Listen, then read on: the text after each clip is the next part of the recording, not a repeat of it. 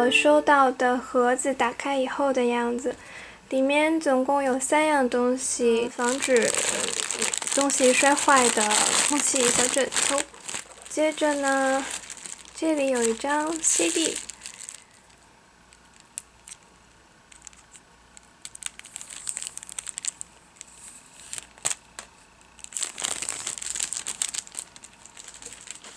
里面是这个样子的，它提供了一个使用耳机的一些小知识，还有小技巧。接下来呢，我们的主角就登场啦。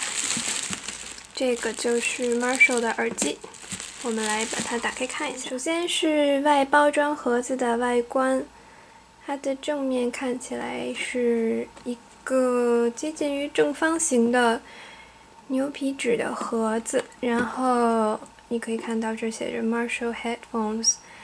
我买的型号是 Major Black， 因为同一款的耳机总共有3个颜色，一个是 Major Black， 就是整体是黑色，然后中央的标志 Matshall 的标志是白色，然后内侧有一些金色或者棕色的装饰。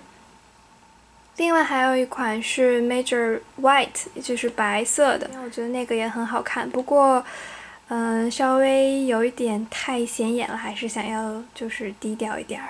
所以白色如果有兴趣的人，我觉得戴起来应该也是非常好看的。还有最后一款，全部所有的地方就是漆黑一片。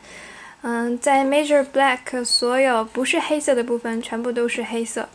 然后在头戴还有其他一些小细节上面的材质会有一些变化。总共是3款。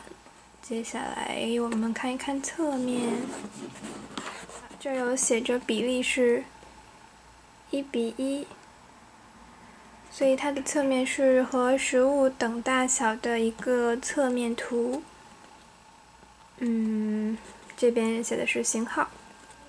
背面是关于它的一些介绍，它有写到非常柔软的耳塞，然后它可以折叠，便于收纳。还有一些外接的插头，这是接音箱的插头，可以把它接放在 iPod、iPhone 或者是其他你所正在使用的播放器都可以。然后中间有一个小线控，如果你把它接在电话上的话，还可以通过它来接放电话。是一个挺方便的小功能。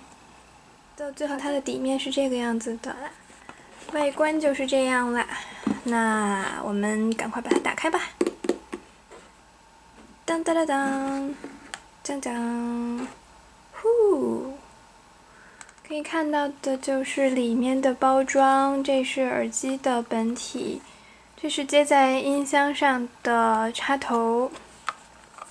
这一面是它本身连接在耳机线上的插头。OK， 那么我想现在把它打开。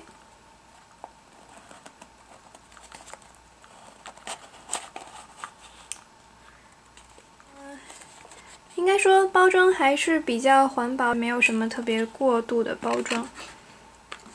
里面有一本说明书，然后有一根 Neutral Stereo Plug。如果是按照 Matshall 原本自带的接头，在你接入有一些移动装备的时候，会因为接口的规格不同，导致你播放音乐的时候有杂音或者是接触不良。这种情况下呢，你把这个接头接在上面，就会排除这些问题啦。接下来是说明书。基本上就是简单的说明，然后有很多种语言。当当，接着这一面是关于内容器材的说明书。Matshall 同时推出的耳机总共有2个型号，一个是我买的上面这个是头戴式的纯封闭式的耳机，还有一个是下面的耳塞式的耳机。这款耳机也是有分黑色和白色2款。耳机本身以外的附件和内容物应该和上面没有什么太大的差别。我想根据个人的喜好还有你的需求，下面这一款也是一个选择。然后接着就是上面我选的这款，还是来看实物吧。首先我必须要做的事情是把它从这个底座上拆下来，让我看一看。它是在下面把插座都固定起来。应该说它的包装还是比较环保的，只是用了牛皮纸，并没有什么太多的过度的包装，我觉得这样比较好。好了，现在我就已经把耳机从底座上拆下来了，让我们仔细的看一下它的内部构造吧。我比较喜欢从小零碎的东西开始。首先，这是一个接头，用吉他的朋友应该就已经不用多说了，这是可以接在吉他或者是其他一些大型装备上用的插头，大概是这个样子。这个是 Matshall 自己本身附带的耳机插头，如果你需要把它接在其他一些装备的时候呢，就可以这样把它接在一起，这样你就可以自由的把它装在你所需要的装备上了。一般的设备就可以直接插上去了。如果用 iPhone 做例子的话，在普通的这一个耳机插线孔就可以连接上了。当然，除了 iPhone 以外，其他的一些音乐设备都是可以直接兼容的，非常方便。关于细节的部分，你可以看到它因为本身材质非常软，一方面非常好动，但是另一方面你用久了以后，这个地方的那个塑料皮就会断开，整个耳机就很容易破，内部的线也容易流出来，既不安全也不美观，所以它在这个地方加强了金属的保护措施。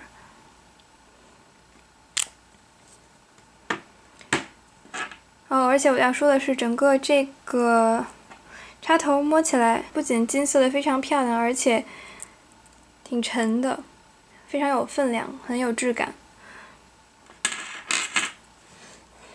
它连接线分为3个部分，首先第一部分是从耳机主体到这一段像电话线一样的连接线，接着第2段是像电话线一样，噔噔噔噔，软软的可以拉伸。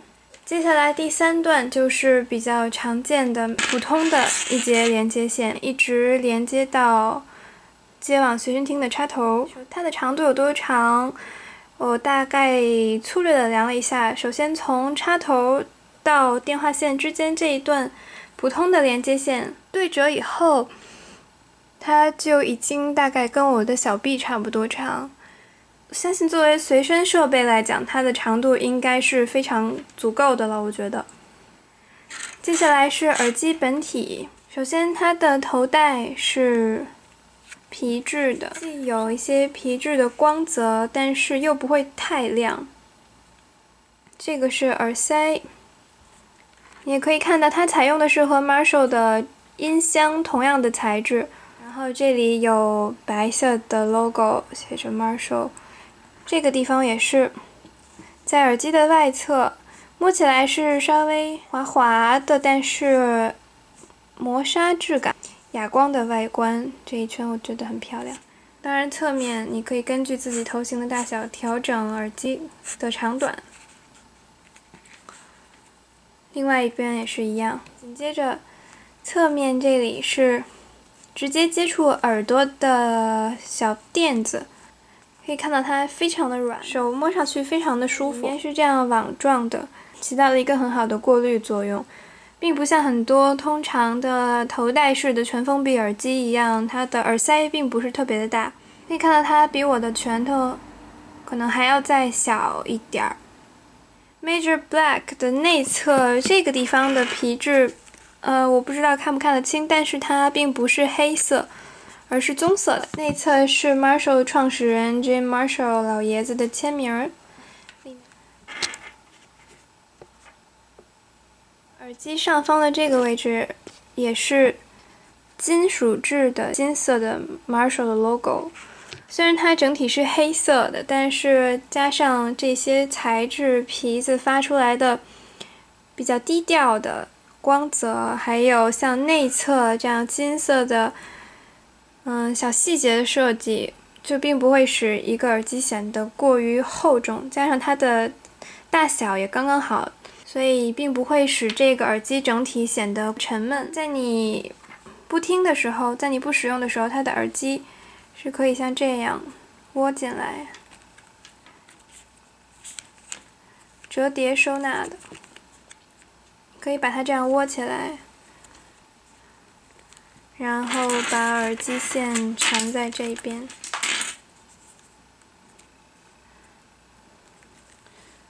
好了，以头戴式的耳机来讲，这个大小它收起来之后应该算是非常小巧了，放在包里也不会非常的占地方。可以对比一下它和 iPhone 的大小相比，就只差这么多而已，所以外出的时候相信还是非常方便的。好了，大概就是这样，希望你喜欢咯。